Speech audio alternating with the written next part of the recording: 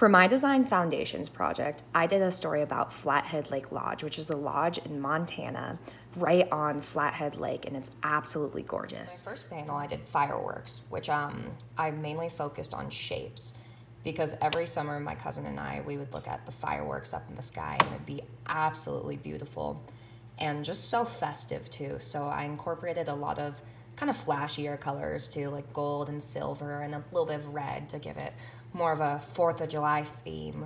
And I also incorporated some hearts and some spades because we always used to play cards by the bonfire. Northern Star in the firework too, because the Northern Star would always be above the peaks as we just watched the constellations and shooting stars go by.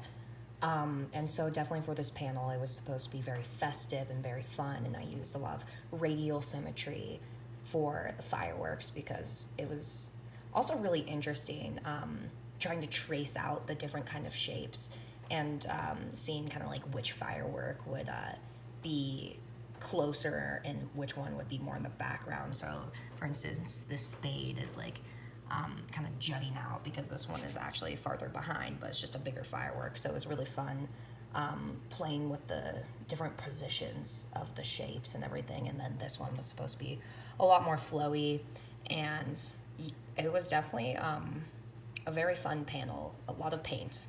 So that was a good time. And for the value panel, I did the barn dance that happens every Thursday. And this is supposed to be my boot when I was younger, and this is supposed to be my mom's boot. I used primary color red and primary blue because they're a little bit, they're not complete complements, but they're kind of opposite. And my mom's favorite color is blue and mine is red, so I thought it'd be kind of cute. And so basically what I really try to focus on is definitely kind of like the boot shape, and like the boot, like I wanted it to be a bit more frayed around the sides, so I didn't really really clean it up because I kind of wanted it that way, kind of showing movement too.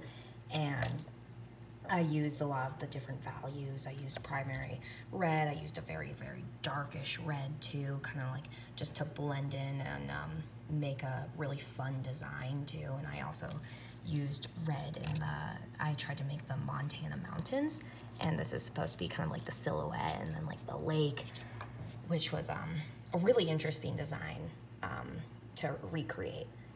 And then kind of just like around here, kind of like almost like kind of like bandana-ish, a little bit just like just a fun little design.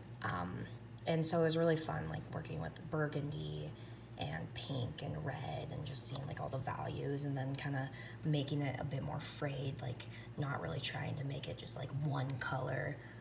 Definitely like putting a little bit of black in here, kind of making it look a little scuffed up because it's like it's rustic, it's kind of like a barn dance theme. And then I have right here is supposed to be kind of movement, and I kind of wanted to make them in the shape of like hearts because it's kind of mother-daughter, like almost like a mother-daughter dance. And so I used gray and black and white and just all these different types of colors with the goulash paint. I think I said that right. I apologize if I didn't. But no, it was really interesting too because I really wanted to use silver, and I kind of tied all of my panels together with silver, but I wanted the silver on the boot to kind of connect the two boots. Even though they kind of have similar designs, I want them to be a little bit different. But I thought that was kind of fun, like especially you're kind of just like you're making like a lot of like noise when your foot taps the wooden ground, so, and just like square dancing and everything, so it's kind of fun. Like the silver kind of brings out more of the festive side, just like the fireworks, but kind of in a different way, just a lot of movement. And for my next panel, I did on the water lines was really fun too because I'd use the bristle of my brush and turn it 180 degrees, and it would almost like, it'd make these very calming lines, like this kind of effect, and then kind of like these squiggly lines, like kind of like funfetti almost. So it kind of gave it a lot more of a rhythmic appeal, especially with like the music notes coming out from under the ski, because it is a really beautiful sport.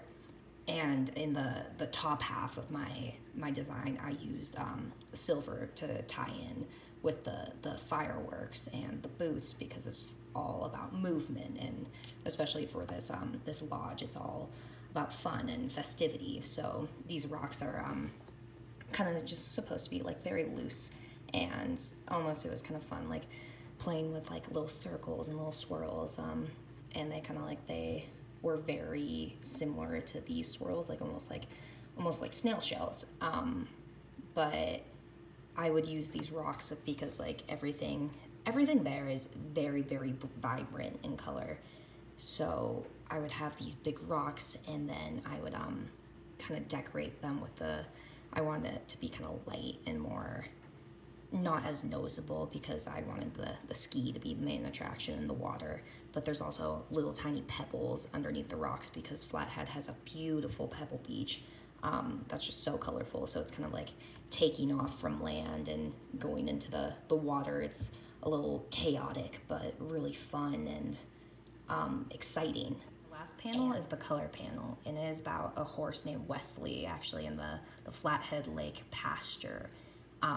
And this lodge has so many beautiful horses. Just looking out, you're driving your car and you just see these amazing, majestic beings almost, and they all have really fun names. So this horse is Wesley, and Wesley is basically kind of just grazing out in the pasture, running around near the aspen trees. And so basically what I did for this horse is I really wanted to focus a lot on movement.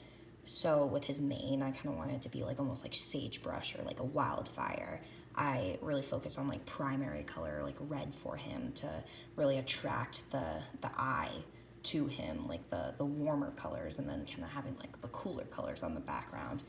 But he also, I wanted him to have a lot of movement in him, kind of like wild and untamed.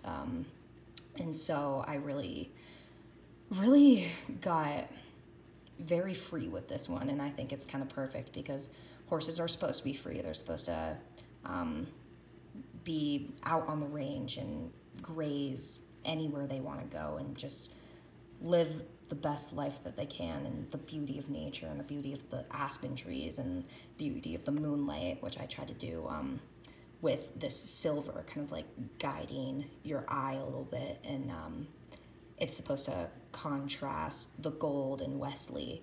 So that was kind of fun, using different kind of contrast like that metallically. And then I used a primary red and just primary green to complement each other. I used a lot more green in the background, and then red and Wesley. And I also used some periwinkle and some tan. So I really worked with a lot of tertiary colors. The one primary colors complements that I used were red and green, and I also used like a little bit of violet and kind of goldish color.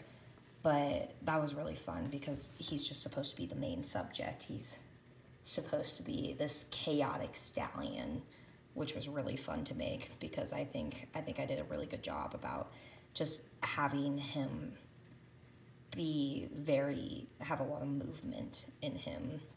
There's a lot of it's very abstract too, but I kind of wanted to see him like even just his face, but it's obvious that he's running around and he's free and untamed and kind of chaotically beautiful. Like it makes sense, and once you put everything together, what he is.